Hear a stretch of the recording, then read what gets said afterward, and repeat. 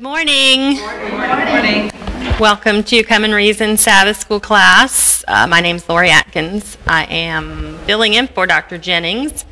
He and Christy and Russell are still over in South Africa performing some camp meetings and seminars. We've heard from them again this week, still going really well, very warm reception. As he mentioned, I think there were several years that they were trying to get us to come over and spread this message. So I think there was some pent-up demand. People were thirsty, and so they're really happy that they're there.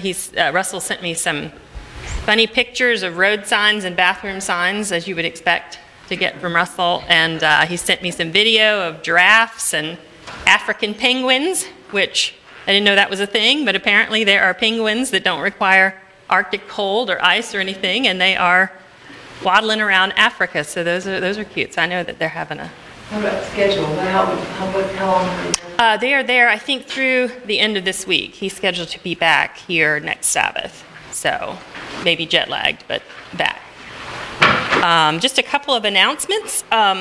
If you're here in class with us in Collegedale, where it's finally fall, by the way, we have 2 new items out on the table for giveaway. We have some bumper stickers and some clear window stickers for your cars that can proclaim Come and Reason Ministries. So that's kind of cool. Grab some off the table, give some to your friends, stick them on your car. Also wanted to let you know we do keep an email list here for the class locally. We use that list to communicate with you, to announce events or happenings. A lot of times we send out prayer requests that way. One of the regular events, the third Sabbath of every month, we have a class potluck and a Bible study that typically goes over either that lesson from that day or the previous week's lessons. And it's kind of set up in a much more relaxed, laid-back format. There's a moderator, a facilitator, but there's no lecture like there is here. There are no cameras like there are here. So it's a lot more interactive. There's a lot more opportunity for discussion and participation. In fact, it's a requirement.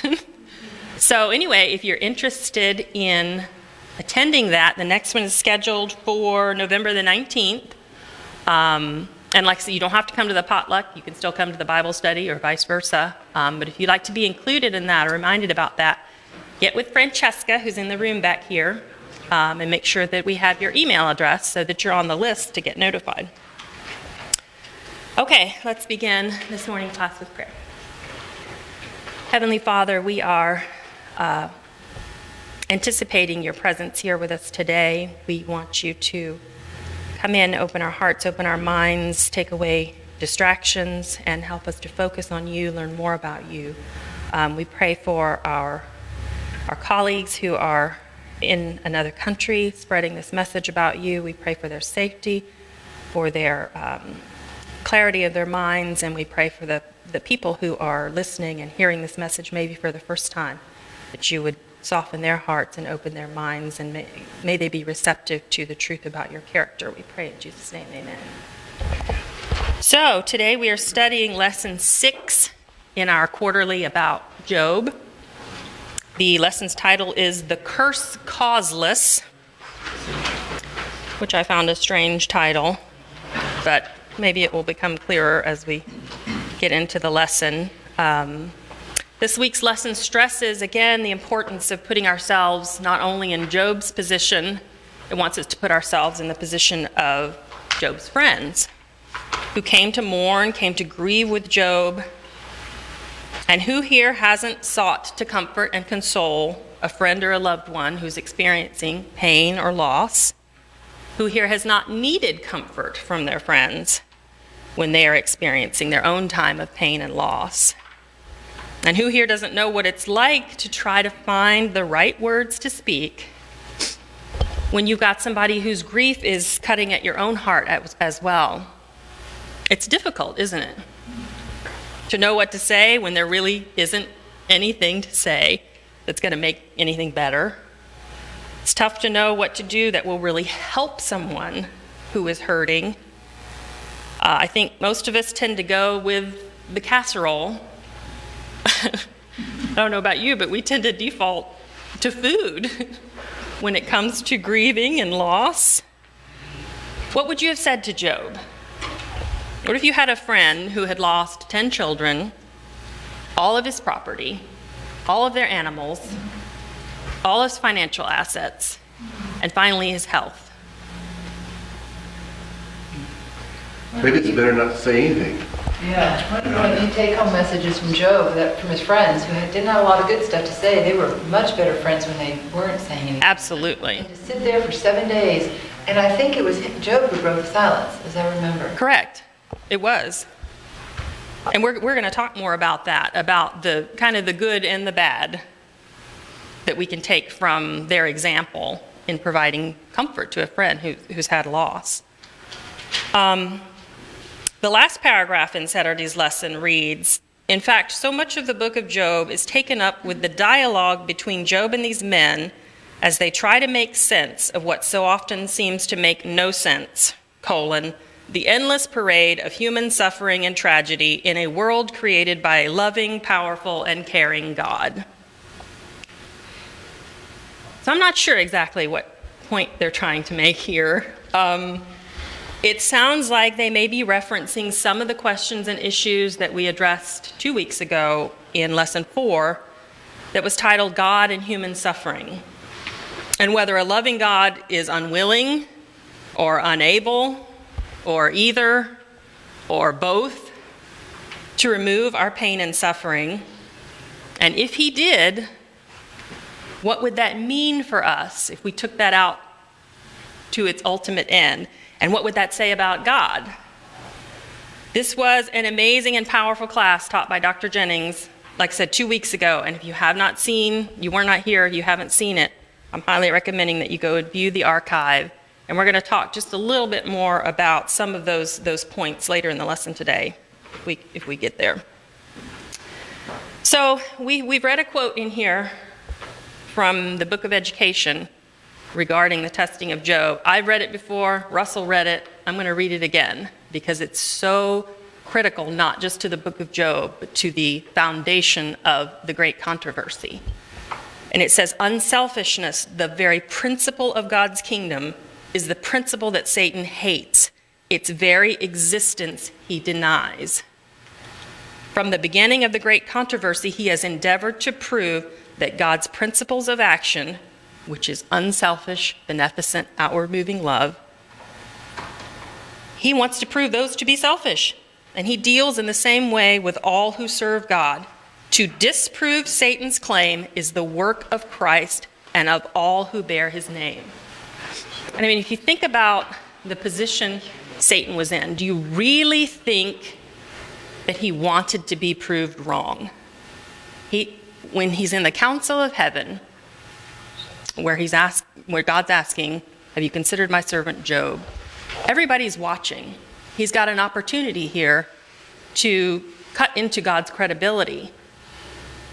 He honestly thinks that there's no way Job can be a loving, unselfish human being without being paid well or without some ulterior motive.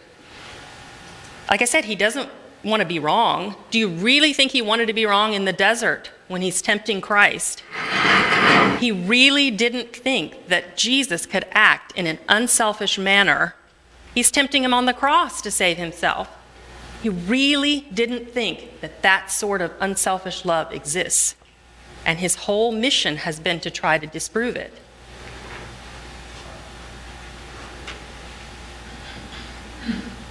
The end of that quote is, Job's patient endurance, by his patient endurance, he vindicated his own character and thus the character of him whose representative he was. For those who love God, those who are called according to his purpose, Bible biography has a yet higher lesson of the ministry of sorrow. Ye are my witnesses, says the Lord, that I am God. Witnesses that he is good and that goodness is supreme. So let's move to Sunday's lesson, where it talks about the big questions. This lesson, again, emphasizes the hugely important great controversy perspective that we have revealed for us in the book of Job. It gives us some some significant insight into this aspect of our reality that otherwise we wouldn't have had. Yes, Dr. Moses. I just going back to the question you just talked about, Satan. Just like selfishness changes our minds and makes us blind, Yes. I think he's become blind. There's no question. It's a natural part of what alienation and selfishness has done to the mind. Yes, it's literally seared. You know, when Christ was talking to Nicodemus, he says, unless you are born again, you cannot see the kingdom of heaven. And we often think, oh, you can't go to heaven. Right. You can't see it. Can't even see You it. can't comprehend it. It's foreign. It's something that you cannot comprehend. Exactly. It's totally a different paradigm that cannot be comprehended. Yeah, and we've talked in this class before. I mean, if you refuse to believe truth, if you shut your mind to truth, there is only one thing left that you're going to believe and you're going to focus on, and it's a lie. And that's where it talks about the progression into darkness and depravity. That's the only thing left if you close your mind off to truth. And he's the ultimate example of that, I think. So, like I said, this insight into the great controversy that we get into the book of Job kind of pulls back the veil where we see the council going on in heaven. It lets us know how closely connected our earthly world is with the supernatural world and this war that's going on around us. That a lot of times we forget. We're very self-focused. We see only what's going on in our frame of vision. If we think about this fact that Satan is at work to malign the character of God and to prove that unselfish love doesn't exist, that's the motivation for everything going on around us. And it's hard to remember that that's going on all the time, but I think it's critical for us to remember that that's going on all the time. So after the first 2 chapters of Job, we have a bunch of talking heads, a bunch of dialogue going on between Job, his 3 friends, and his wife. They're discussing the big questions. They're talking about the heavy issues of life. Death, pain, and suffering. Why do bad things happen to good people? Theology, philosophy, character of God. All these big issues. The lesson says, there is nothing like a calamity, either our own or that of others, to shake us out of our spiritual lethargy and get us to start asking the important questions. Any thoughts on this? Has anyone found this to be true in their own lives? Sometimes it's just a test. It reveals what you have already thought. Right. At times of crisis, I can't think clearly. So it's only what I have already stored up in me Interesting. that is revealed. Interesting. I think that's true. Like you said, in the midst of the crisis, there's probably not a lot of clear thinking going on. But it can hone our focus in, on the things that really matter. There are several Bible authors that seem to grasp this concept. They've provided some advice about how to view tragedy and trials. I'll give you a couple of examples. 1 Peter 1, 6 and 7. In all this you greatly rejoice, though now for a little while you may have had to suffer grief in all kinds of trials. Pure gold put in the fire comes out of it proved pure, and genuine faith put through this suffering comes out proved genuine. Rejoice greatly in this reality. Oh, this is the same text. That was the message. This is the same text in the remedy. Rejoice greatly in this reality, even though now, for a little while, you may suffer pain, grief, and trials of all kinds. These transient difficulties are allowed to come so that your confidence and trust in God, which is infinitely more valuable than gold, for even gold by fire will be destroyed, may be permanently established in your character and result in praise, glory, and honor to God when Christ Jesus comes again. That was the remedy. There's a text in James 1, 2 through 4. Consider it a pure gift or count it all joy, friends, when tests and challenges come at you from all sides. You know that under pressure, your faith life is forced into the open and shows its true colors. So don't try to get out of anything prematurely. Let it do its work so you become mature and well-developed, not deficient in any way. James 1:12, anyone who meets a testing challenge head-on and manages to stick it out is mighty fortunate. For such persons loyally in love with God, the reward is life and more life. Psalm 119, 72 and 73. My troubles turned out all for the best. They forced me to learn from your textbook. Your teaching has taught me what is true and right. Any thoughts about these texts? Has the instruction to count trials and tragedy as joy, does that take a little work for you? Does it seem counterproductive? But who here has not experienced that refining fire? Who here has not had their faith strengthened, their capacity for love and compassion and empathy grown, their characters matured in ways that would not have happened and could not have happened if not for a trial? Isn't that true? These events, the ones that shake us out of our spiritual lethargy, can hone in our focus on the things that really matter. And I believe there are more of these events coming. Isn't this what we believe is going to happen at the beginning of the time of trouble? Events so significant, so catastrophic, that even the most inattentive are suddenly paying attention and asking questions. Don't we even see some of this today? I believe these trials will provide critical opportunities for every person alive to make a judgment about God, is he trustworthy, and a judgment about themselves, do they love others more than self? Or do they not love their lives so much as to shrink from death, as we're told in Revelation 12:11? So one of the founders of our church refers to this as a shaking. Remember, how many groups will there be at the end of time? Only two. The Lord has faithful servants who, in the shaking, testing time, will be disclosed to view. There are precious ones now hidden who have not bowed the knee to Baal. They have not had the light which has been shining in a concentrated blaze upon you, but it may be under a rough and uninviting exterior the pure brightness of a genuine Christian character will be revealed. In the daytime we look toward the heaven but do not see the stars. They are there, fixed in the firmament, but the eye cannot distinguish them. In the night we behold their genuine luster. We have a question online. Luann asked, if you can ask Lori Wendell's comment, perhaps the voice of a friend, someone who comes alongside during a crisis, is what directs our eyes to God above and the message that he wants to give at that moment. I don't see the question there, though. Well, I mean, I do think we play a role in that.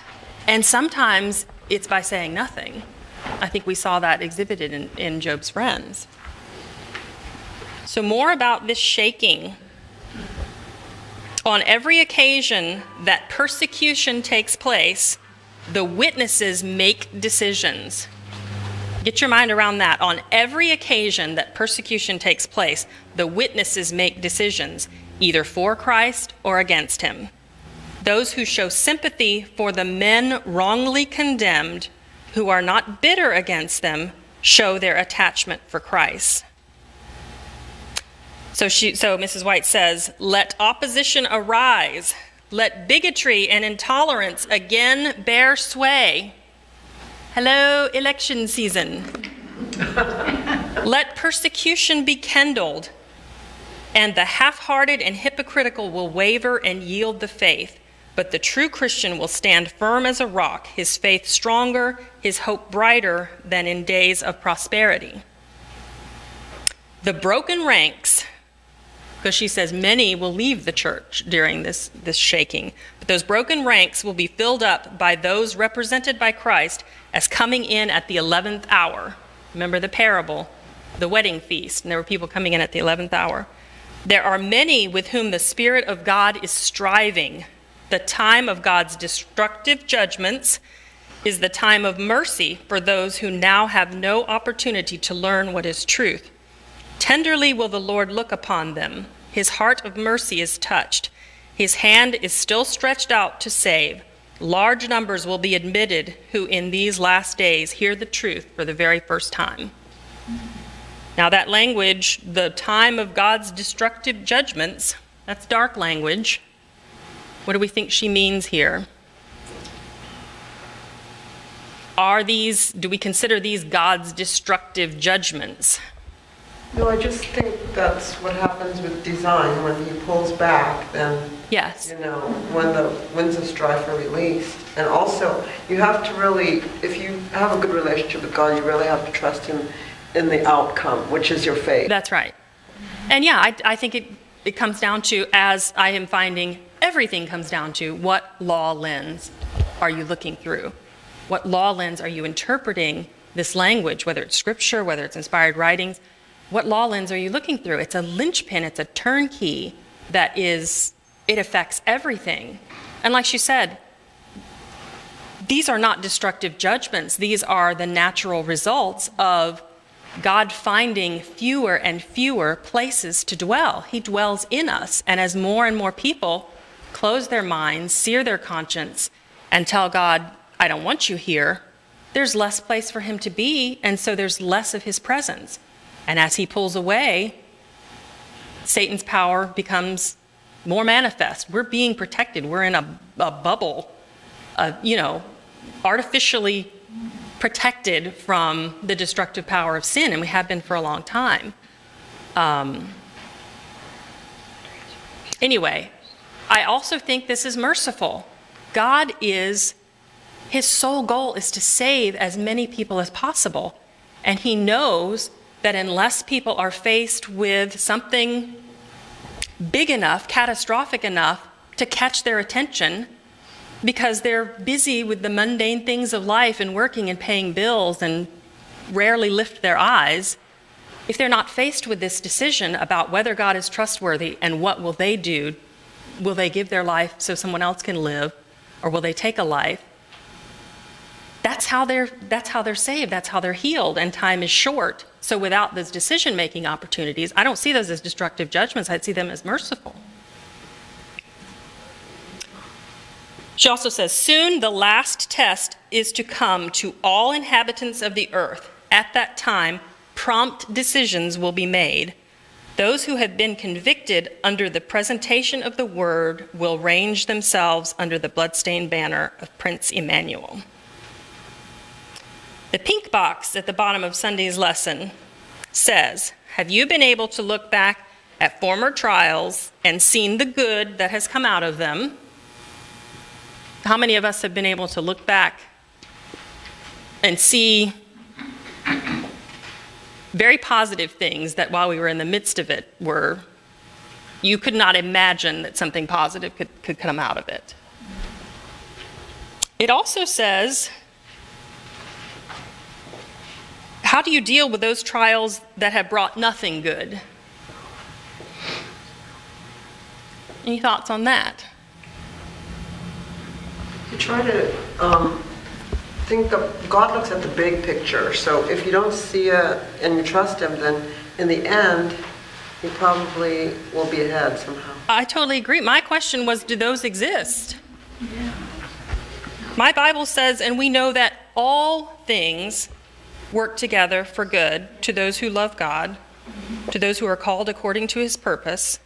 In the remedy it says, and we know that in all things, at all times, in all circumstances, God works for the good of his creation and for the good of all who love him. Those who have accepted God's call to work with him according to his purpose experience the good things that God has for them. Yeah.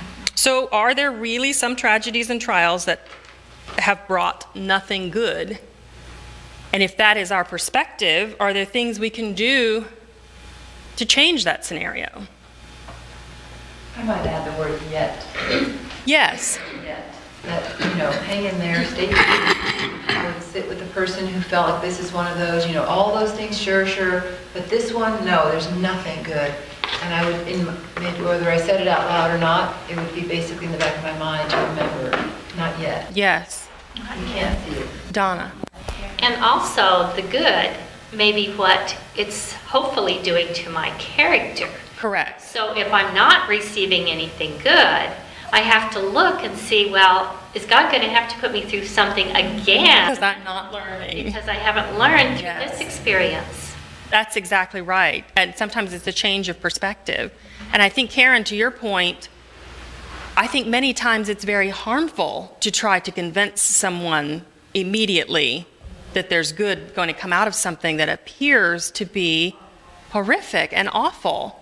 So for me, I call it a tapestry. He is weaving, or I call it a symphony, and he's a maestro. You know what I mean? And sometimes that doesn't come together. Sometimes it doesn't come together in our lifetime. We may never see the impact that something bad that happened to us might have had on somebody else, or our testimony had. So yet is a big word for that. And I call it not signing God's signature to something real time. I mean, Right. there's rarely a time when you can really see God's hand working with certainty, real time. Real time. It takes a lot of that weaving and the wovenness of the intricacies of life looking back. Yes. See the string and that strain that was being wrought. And I think it takes a change in our perspective. I think it takes us being in tune and operating on the same wavelength as he does in order to look back and see things the way he saw them. So let's look at Monday's lesson. The title is, When Have the Innocent Perished? And as we saw in the title of this lesson, the underlying thought is that we never experience a curse without a cause. That if something bad happened, you probably deserved it. In science, we call that association does not necessitate causation. That's right. So I would counter that by challenging them to say that just because something happened doesn't mean that there's A direct cause. Yeah, there's huge flaws in those philosophies we're going to talk about. So Job 2, 11 through 13 gives a little description of how Job's friends viewed his situation. It says, Now when Job's 3 friends heard all of this adversity that had come upon him, each one came from his own place. They all lived in different places. For they had made an appointment together to come and mourn with him and to comfort him. And when they raised their eyes from afar and did not recognize him, they lifted their voices and wept. And each one tore his robe and sprinkled dust on his head toward heaven. So they sat down with him on the ground for 7 days and 7 nights, and no one spoke a word to him, for they saw that his grief was very great. This is good stuff. They made an appointment. They planned to come together to comfort their friend. And they were obviously stunned by what they saw, because Job was unrecognizable. Then they sat silently with him for 7 days, never saying a word. This practice likely originated with the Jewish mourning ritual called sitting Shiva. You ever heard of that?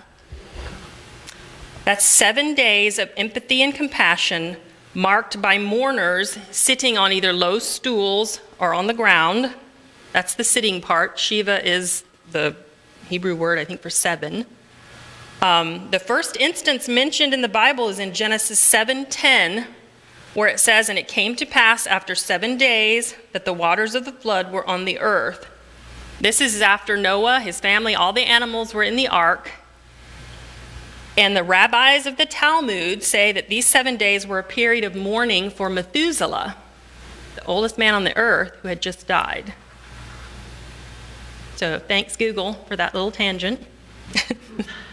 But that was likely the practice that they were doing for 7 days, sat silently, comforting Job, mourning with him. But then once Job spoke, as Karen mentioned, Job spoke first. and was kind of listing his complaints. Then we find out that these friends actually had plenty to say. Eliphaz's initial response is found in Job 1 through 11. Then Eliphaz the Teman spoke up.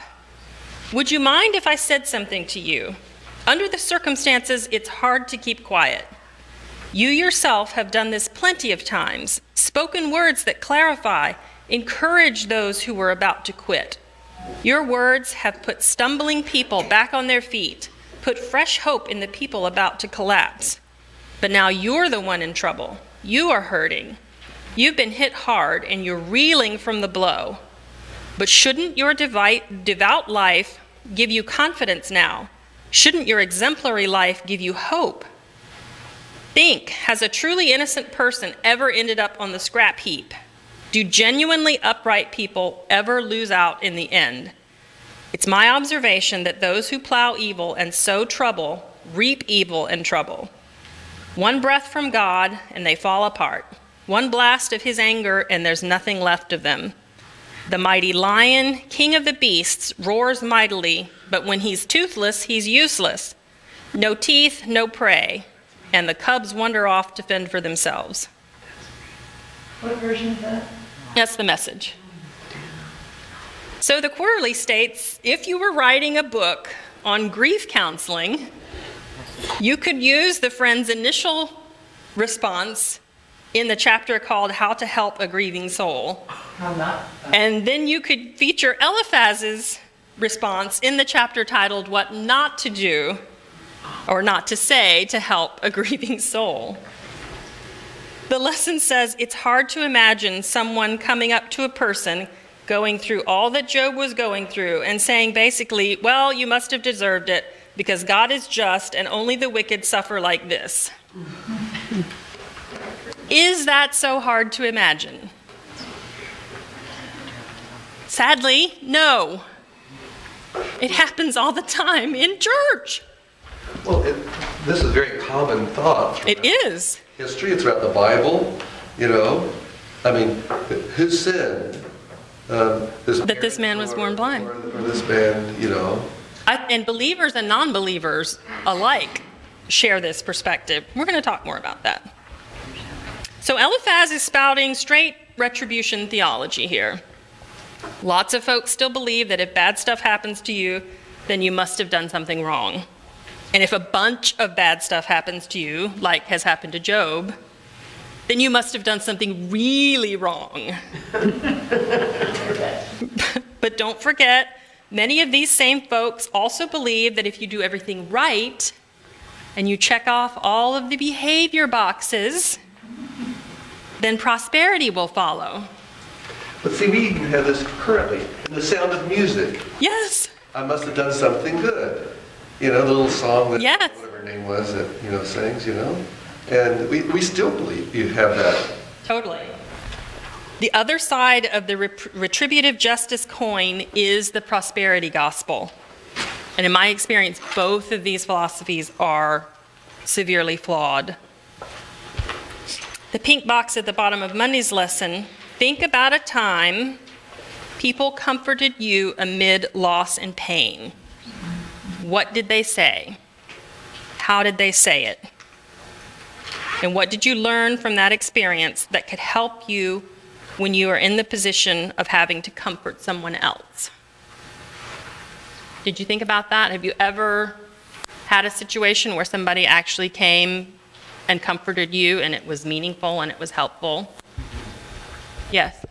I think one of the worst things we can say to someone because of arbitrary God perceptions is the phrase, God is in control. Yes.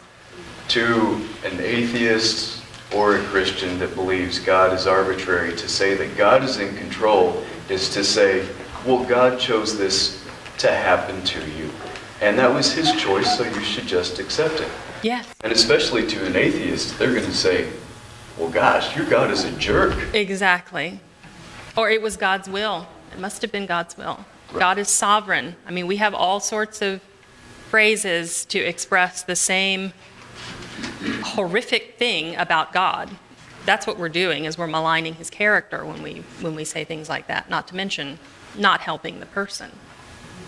There are plenty of well-meaning people, though, who wish. I don't think there's any malintent. Right. I totally agree. We have to consider our way of maybe balancing that out without spurning the person who is in. I think that's why we do what we do. We're trying to Yes. figure out, connect the dots in a way that is so meaningful that, like Wendell says, that we'll be ready, because we won't be able to think clearly at the That's time. right. In the ER, you review ABCDE, ABCD, you go through everything, so where when the time happens, it comes out like It's just automatic. it's a reflex. Yes. So I think that's why we work here, not so that we're superior, but so that we can truly work with the reality of what is Yes. when the situation Oh, I think comes, that's well including said. the people who in well intent say things that really put God in a poor light. I think that's well said. And I mean, that's the reason for all training, police, fire, military. It's so that in the moment, when you know you don't have nearly as clear thinking or the time, it becomes a reflex. Yes, exactly. Google.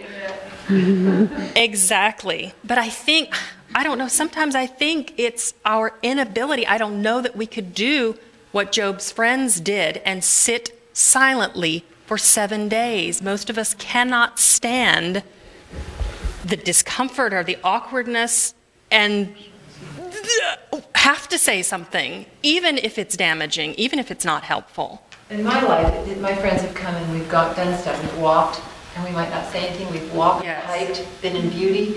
But remember, he was covered with boils. Exactly. For him to move was incredibly torture. painful. So they went to the place that would create as much comfort for him. Yes. And at that time, it was probably just being still. Absolutely. No, I think that's important. Let's see. Let's look at Tuesday's lesson. A man and his maker. So, I was also going to say, the lesson does state several times it guards against, we're very quick to judge. And so in that line, we're also very quick to judge Job's friends at what they said poorly or how they said it, or we would never do that. But just as we're putting ourselves in Job's position and thinking, what would we do if we were tested and considered and watched by the universe? What would we do if we were Job's friends? Would we actually provide any better feedback than they did? And that's what Karen was talking about, how we train or we practice or we study in advance of being needed in that situation. So Eliphaz, I think we confirmed, not in the running for the best sympathy or the most tact award. But did you notice that he used a common personnel management technique when he was responding to Job's complaints? You know about this, right? When managers are required to give their employees constructive criticism or feedback, a lot of times they camouflage that criticism between compliments. So they'll give them something positive, and they'll give them something constructive, and then they'll wrap it up with something positive. So Eliphaz gives Job props for his past ability to be an encouragement, to be a counselor for others, at least when things were going well for Job. But his tone changes pretty quickly in verse 5, and it kind of spirals down from there. And he also seems to read into and respond to a lot of things that Job never actually said. Job's response was basically just to run down a list of his complaints, a list of the things that had happened to him. But Eliphaz responds to a lot more than that. He said that God is just, and so the evil that comes upon us is deserved. This belief is still shared by many Christians and non-Christians alike. Isn't this the underlying thread of karma in the Eastern religions? It's even an underlying thread in the natural law we study of sowing and reaping. How is it different from those? That's not the only reason that bad things happen. Yes, just what we talked about with Karen, there's not necessarily a direct causal effect. So one of the differences is found back in our study from lesson 4 2 weeks ago. In that lesson, I again encourage you to watch the recording. Read the notes, too, if you haven't. We talked about some of the many reasons why suffering, pain, and death occur on this earth that have no direct causal relationship to what someone has sowed. Entropy. This is the slow, gradual decay of order that occurs because we're disconnected from God's constant, full presence and care. Aging and this first death, sleep, occurs because of entropy, because of this slow decay. Nobody has to do anything. I'm telling you, I'm not sowing this, but I'm reaping it. And there's nothing, if there were something else I could plant that would let me reap something else, I would be on it. But I've got no alternative, or the alternative is bad. Genetic defects and disease because of entropy, the slow decay of our original design. This happens without anybody needing to cause it. There are toxins and poisons in our environment today because of mutations and alterations to God's design. These changes in nature and the manufacture of chemicals and products that were not present in God's original creation. There are evil and selfish actions originating in people who are selfish. Abel didn't do anything to cause himself to be murdered by Cain. That was not sowing and reaping. There are evil and selfish actions inspired by Satan upon people that end up hurting others. Judas betraying Christ. It says he was overtaken, or Satan took him over. Satan and his agencies are themselves affecting nature and causing problems, as we see in the first chapter of Job. There are good people acting to defend and protect that can still cause pain, tragedy for others. Good people acting selfishly and doing bad things. David murdering Uriah. This occurs because sin in the heart, there is still sin in the heart that's not yet removed. People, whether good or evil, just make mistakes. Car accidents. Slip and fall on the ice. There are humans acting on God's orders. We have a number of examples in the Old Testament where God's people acting on God's orders still caused tragedy and pain for others.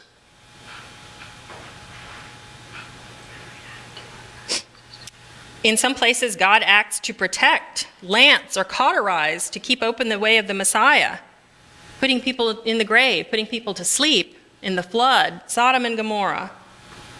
The platoons that came to arrest Elijah, the firstborn of Egypt. There's a number of examples of God actually working in mercy to protect, but still causing pain and sorrow and tragedy for many people. So the quarterly says it's fascinating, and we talked about this even with Job. Job and his friends, how they understood the nature and character of the true God. When we think about the time in which this was happening, right after the flood, right after the Tower of Babel, before the beginnings of the nations of Israel, before Moses had written the Torah, or his books, but they were obviously meticulous writers. I mean, I think someone had to be writing this stuff down, even if Moses had not compiled it into books. And they also had to be really good historians and good at passing these stories down from one generation to the next. Because they clearly had a very defined picture of the character of God. Obviously, Job's friends' picture was different than Job's, but they were convicted and knew something about the Lord. Wednesday's lesson. Can I ask you something about Yes. the second half of chapter 4? It talks about a vision in the night. Yeah. The vision in the night comes from someone who speaks softly. So, God speaks softly, must be from God. And yet you listen to what he says, that's the voice of the devil. Yes. because he's accusing, he's stating, God even accuses his angels. Well, who is the angel that was being accused of anything? Right. You know, this is all from the devil, and yet we quote it as being scripture and being correct. That's right. And we repeat it, and it's not. I thought the same thing. I mean, again, even the response in this vision had nothing to do with what Job said. This was responding to reading something into, because my guess is the devil wanted it said, but it was not responding to anything Job had claimed. And the accusation he made about God is the same one he's always been making about God. He presented a satanic view of God, in my opinion. He did. And yet we repeat it and quote it in our scripture. Right. And like you said, just can Satan not give dreams? I'm pretty sure that's within his realm of possibility. Yeah, I skipped over the dream thing again because it's mentioned as some divine insight, and I'm not at all sure that it was. Mm-hmm. Wednesday's lesson is titled "The Foolish Taking Root." This was a strange one for me. As far as I can tell, the crux of Wednesday's lesson is saying that Eliphaz is not entirely wrong in his theology and in what he is saying, that evil happens only to evil people. And then they offer more than several, Bible text examples that supposedly echo those same thoughts. Did anybody look at those texts to see if, did you find any consistency, Wendell? Well, my response was on Thursday's first sentence, which is a response to Wednesday, mm-hmm. which, valid points that we found expressed later in the Bible. And my response is just because it's in the Bible a sign that it's true or best? If you go back to Christ's statement, God gave you divorce because of your wicked hearts. Yeah. You know, things happen because of wickedness, not because it's true, and there is bad things. If you read Psalms 137, it talks about smashing babies against the rock. Correct. Just because it's in the Bible doesn't mean it's good. Exactly. You know, and I think a lot of these statements are, if you read the whole text, yes, search me and see if there's any wicked way in me. Right. But in the middle of that, some statements are made that are not correct. Yeah. And to me, that last statement is an acknowledgement that I know I've still got some stuff that needs to be cleaned up.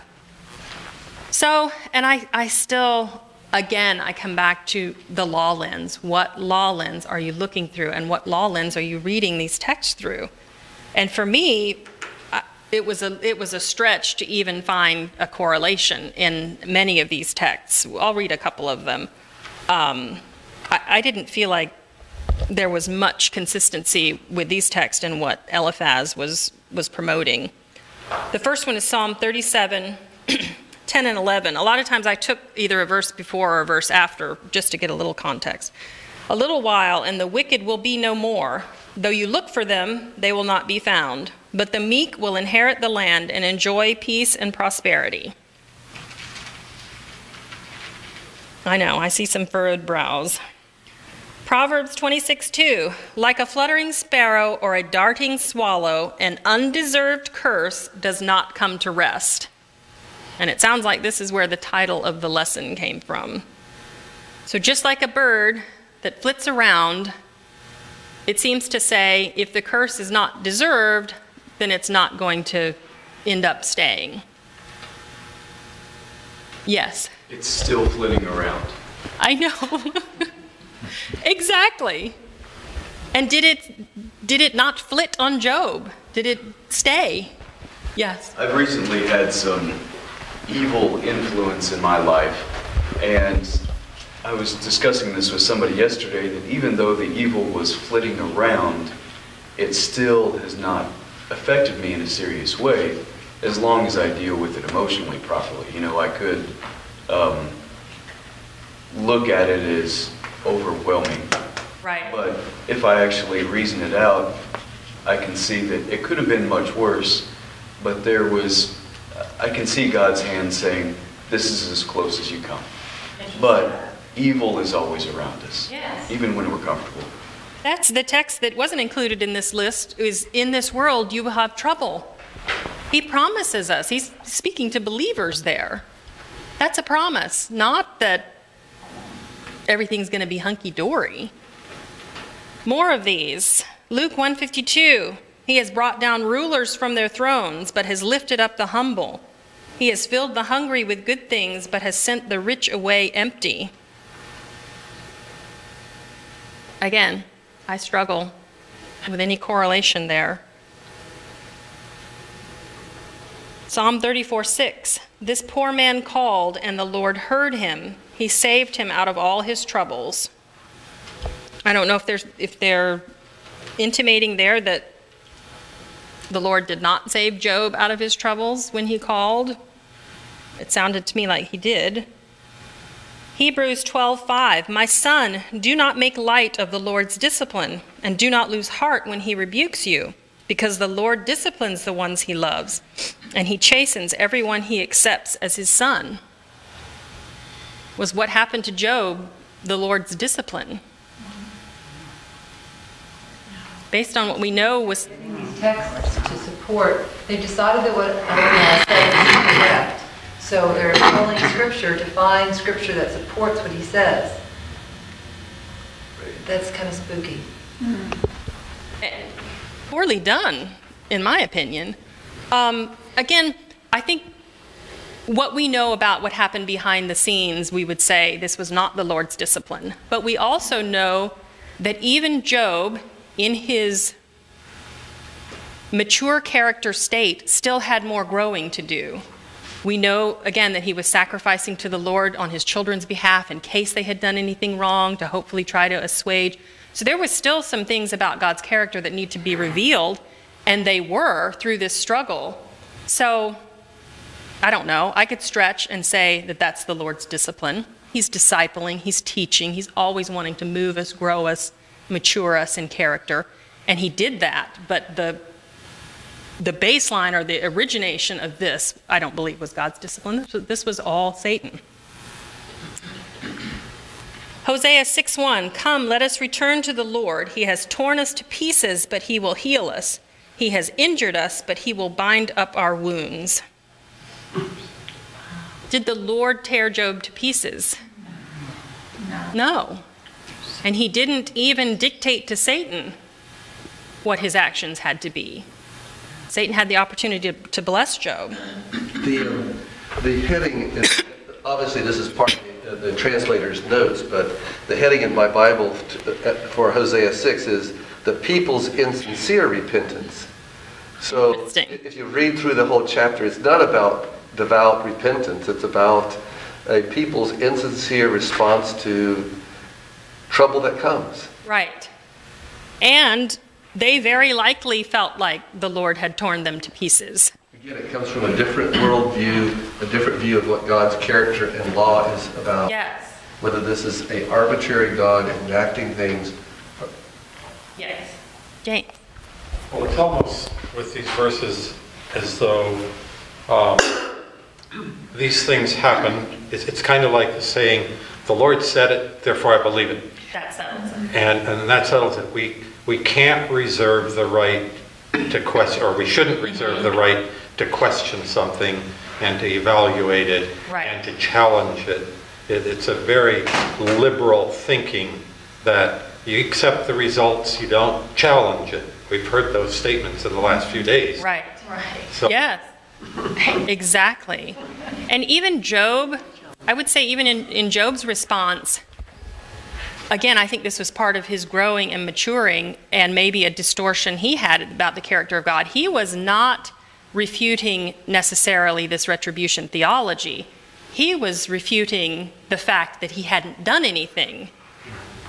You know what I mean? So he was saying, I didn't do anything bad in order for this bad stuff to happen, which to me says, if I had done something bad, then I could understand this, because this is the way God works. So I think he was also being taught that about the character of God. Yes, Teresa? Wasn't this whole controversy placed here on earth to show what it would be like for someone like Satan to rule? Yes. So if Satan is the ruler of this earth, I don't want to put it like that, God is the ultimate, then God, Jesus, has to step back and let him do so.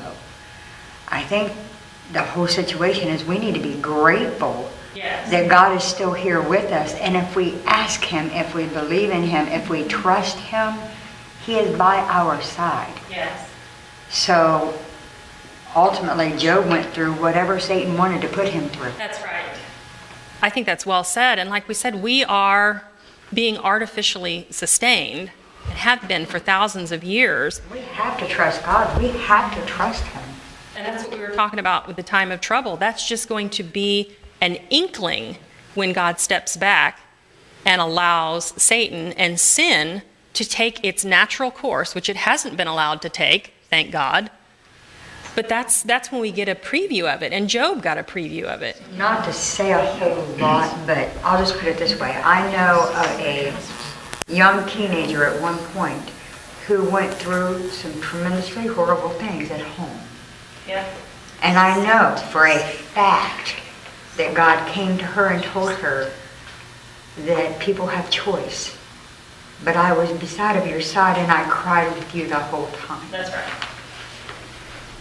It's where Satan reigns. Yes. We are here to show the rest of the universe that if we believe in God, he will pull us through. This is what it's like to let Satan reign. That's right. And this is what it's like when God's methods and principles are employed. There's healing that takes place. There's transformation that takes place. There's restoration that takes place. It's the only thing that can do it. So just as Satan is hell-bent, on stating that unselfish love doesn't exist, our work is to prove that it does. And the only way we have the chance to prove that is to allow the transformation and the healing to take place. That's my only capability of performing an unselfish act, is if God has come in and changed my selfish heart, taken it out and replaced it with one that's unselfish. Yes, Peggy? This is from Autumn. For years and years we have confused discipline with punishment, but John clears that up for us by telling us that perfect love casts out fear because fear has to do with punishment. If God is love, then he can't punish, for that would generate fear. So while God disciplines, sometimes unpleasantly, he does not punish. I have nothing to add to that. That's really well said. Thank you, whoever made that comment. We are up against it on time. Thursday's lesson, rush to judgment. As we talked about, we're so quick to judge and so quick to think that we know what we would do if we were in someone else's situation. And as I continue to mature, or entropy continues to have its effect on me, I think if we think we know what we would do in somebody else's situation, then we just have not lived enough. We need to get out more, because the more I learn, I'm in no position to judge what anybody does in any situation. And this is talking about sitting in judgment of Job's friends, and we're going to talk about his other two friends in the next couple of weeks, and his wife. None of them were, they're not winning any awards in the empathy department. Let's see. There was a quote on Thursday or Friday's lesson illustrating what some people might say, again, with no malintent, but really hurtful, injurious things that people have heard within the doors of a church. And there's a quote in the Ministry of Healing, page 163, that says, "Many think that they are representing the justice of God while they wholly fail of representing his tenderness and his great love. Often the ones whom they meet with sternness and severity are under the stress of temptation. Satan is wrestling with these souls, and harsh, unsympathetic words discourage them and cause them to fall prey to the tempter's power." So I think that's something we can think about when we're thinking about what words to use when we come across somebody that's struggling or in pain. Okay. Thank you very much. Oh, speak. David. This last week, we were down helping St. Augustine with people's homes that were destroyed. Yes. And it kind of helps summarize what you're talking about. Service helps keep us relevant. Yes. When you're helping people, sometimes the best thing you can do is just hug them and help them. And it's amazing how it brings healing on both parts. Totally agree. And I wasn't totally joking about the casserole. I mean, there are temporal needs. There are things in life that have to go on that kind of get dropped in periods of crisis or grief. So, I mean, it's a real ministry to help with those temporal needs. We see that example in Christ. Thanks very much for your participation today. We'll see you back here next week. Let's close with prayer. Father God, we are grateful for your presence here today. We're grateful that we get to learn more about you, and the more we learn, we find out that you are nothing like Satan portrays you to be. Father, continue to bless this ministry, bless this class, and bring us back here safely next week. We pray in Jesus' name. Amen.